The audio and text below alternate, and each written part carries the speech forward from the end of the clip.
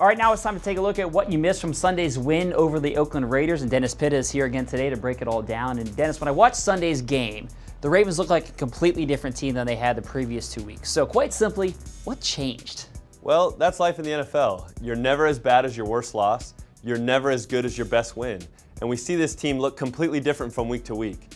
And you have to ask yourself why. Well, number one, we understand there was no Derek Carr on the offensive side of the ball for the Raiders, but our defense did a nice job of dialing up creative blitzes, doing a nice job putting pressure on the quarterback and making them uncomfortable.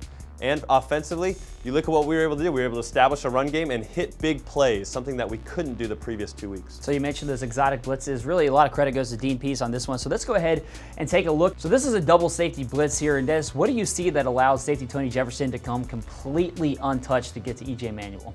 Well, you look at Oakland here, and they really have 6 guys to block our front. C.J. Mosley's walked up in the A gap. They have to account for him. The line's accounting for him, and so the running back's responsibility in this protection is to block any support player, safety player, or corner coming off the edge. Now he sees Eric Weddle roll down late, and he immediately knows he has to adjust to go pick him up. However, what they don't account for is Tony Jefferson coming off the slot and blitzing untouched off the backside. Now the quarterback's responsibility here is to throw hot because that man is unaccounted for and unable to be blocked.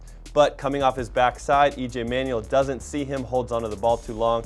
In our case, fortunately results in a sack. Now, this was kind of a theme throughout the game. Dean was dialing up some of these creative blitz packages. This is a kind of another similar situation. This time it's Anthony Levine that comes untouched. Yeah, and Anthony Levine is a player that you can put anywhere on the field. He's kind of a hybrid safety linebacker and someone that creates mismatch problems in the back end and also in the front here. And so you have him walked up and C.J. Mosley as well. You see the offensive line pointing.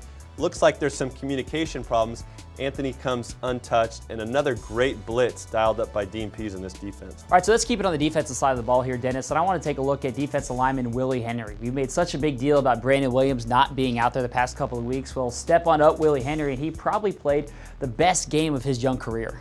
Yeah, and I was really impressed with Willie Henry throughout this game, and his biggest impact came in the run game, being able to fire off the ball, be explosive, hold the line of scrimmage, and create problems in the backfield. And you see him here gap down, and of course what that means is he's lined up initially in the B gap between the guard and the tackle, and at the snap of the ball he slants into the A gap now between the guard and the center. He gets an edge nicely, forces him upfield, creates a ton of penetration, and gives Marshawn Lynch nowhere to go. He runs it in the back of his lineman there, goes down to the ground for a loss. And then this one is another very similar play here. Double team on Michael Pierce in the middle, then Willie Henry takes care of his man, more penetration to get into the backfield. Yeah, and what you love to see here is he uses his hands tremendously. He's low, he's explosive out of the ball, he stalemates the offensive lineman there, uses his hands to create separation, sheds the block, and is right there to make a tackle. So obviously Willie Henry's development is a good sign for this defense, regardless of when Brandon Williams gets back on the field. But now let's go ahead and flip it over to the offensive side of the ball. We've talked a lot the last couple of weeks and been a little critical of the offensive line play, waiting for them to give Joe Flacco that protection. Well, it happened this week, and it happened from the very first play of the game.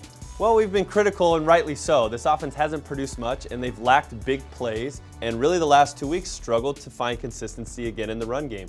But that was not the case this Sunday, and this is a great example on this play of them being able to push the ball downfield. And the one thing we talked about last week is this offensive line's inability to protect Joe Flacco in the pocket. They do a great job here, and the one person you have to account for on this defensive line of the Oakland Raiders is Khalil Mack. And what you see the Ravens do here is they vice Khalil Mack. They put the tackle and the tight end in a double team to really take him out of the play. And so it gives Joe time to deliver a terrific strike downfield for a big play to Mike Wallace and to get him going early. So obviously the big plays are a good sign for this offense. A lot of people are excited about that, and the Ravens hope they can continue that this week against the Bears. That does it for what you missed this week. As always, thank you very much, Dennis.